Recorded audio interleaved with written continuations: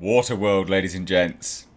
Good movie, right? I like it, anyway. I know some people hate it. For me, personally, I've got a huge soft spot for Waterworld. I don't know why.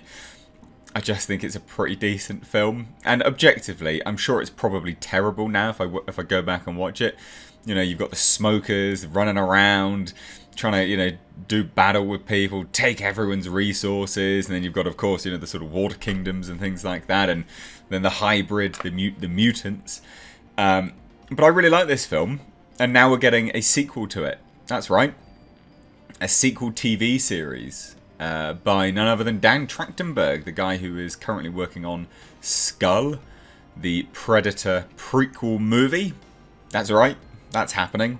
I've done a few videos on that as well, so please do check them out.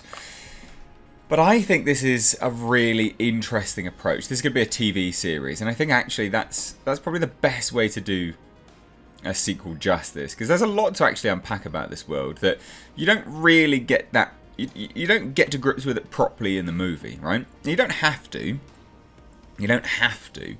But there's a lot of information that you can give out, and they didn't. And I think that was wise for the movie, because it created that sort of approach of, okay, well, I know just enough, I'd like to know more, but I know just enough.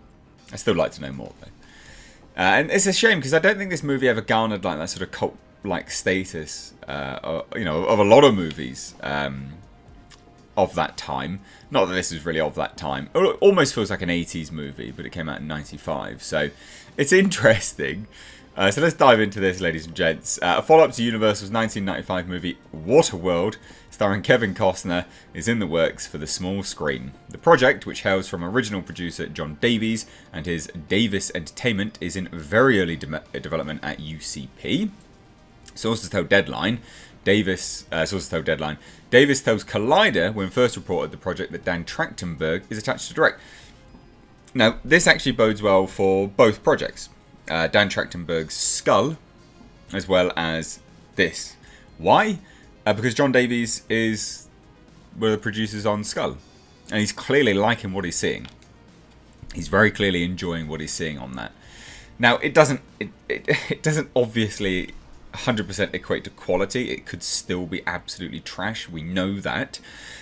But that movie's not even released yet. And boom, straight away, Dan Trachtenberg is attached to direct this. An entire series. That's really positive, actually. That really does bode well. Now, interestingly, they say that the series will pick up with the film's characters 20 years later. Okay. I mean, it's not going to be Kevin Costner, is it? Is it? Or is it going to be the younger versions, the kids and stuff like that? It's interesting. So no platform is attached, but sources close to the project say it could potentially be set at UCP sister streamer Peacock. Terrible platform to go. Terrible. Won't be seen by that many people. Don't put on Peacock. Talks are currently underway with potential writers. Now, it's interesting that Dan Trachtenberg's not going to be writing this. I would have thought that he would. But, I mean, let's have a look at this, right? 20 years later, it's going to follow up straight away. Characters are still there. 20 years later, world has moved on. Well, they found land, didn't they? They found land at the end of Waterworld, if I remember correctly. I'm pretty sure I do. Was there like a horse that ran in as well? I do really like this movie. Trust me. But where do you go from there in this Waterworld? Where do you go from there? You found land at that point. It almost came full circle, and it almost had sort of explained itself.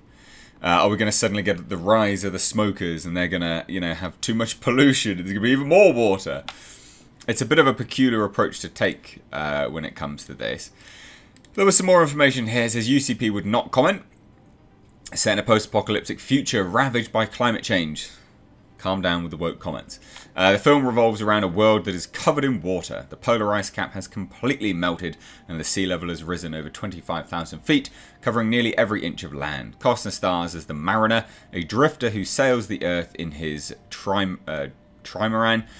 Costner also was a producer on the film, which was co-written by Peter Rader and David Toohey, and directed by Kevin Reynolds, Jan Triplehorn, Tina Majorino, and the late Dennis Hopper also starred.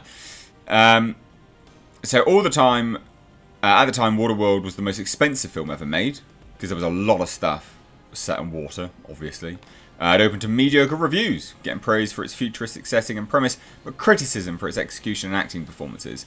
It was unable to recoup its massive budget at the box office, but it later became profitable due to video and other post-cinema sales. The film was nominated for a Best Sound Oscar. I really like this film. I know it's panned, but I still really like it. I'm massive. I do actually rate this film quite highly. It'll be interesting to see whether Kevin Costner comes back in some capacity. He's not going to be acting, is he? 20 years later, same characters. He can't be acting in this. I mean, it came out in 1995. I mean, you know, it's quite a while away. He's a lot older now. He's not the action star that he was. I mean, he was barely an action star back then. Let's be honest. So I can't see him acting in this. But I have a lot of hope for this. And again, the set pieces that they made they're bloody great. They were really good. I remember the sequences so well. The sort of quick run, jumping over. It was very good. I have a big soft spot for this film. But they found land. They did find land. So I'm a bit bemused as to where they're going to go with it. The smokers will have to return. But will they be the smokers? Will they change that? Because inevitably, 1995 wasn't that politically correct. Are we going to go really weird and politically correct nowadays? Are they still going to be smoking? Are they going to be the smokers?